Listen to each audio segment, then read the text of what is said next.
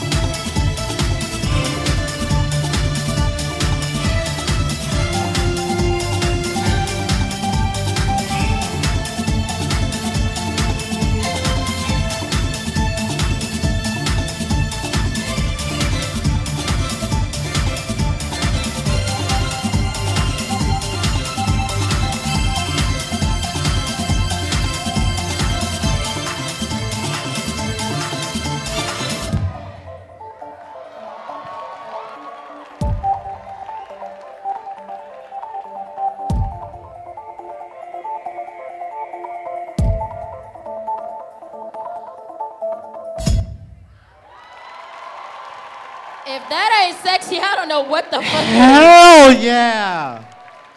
Professor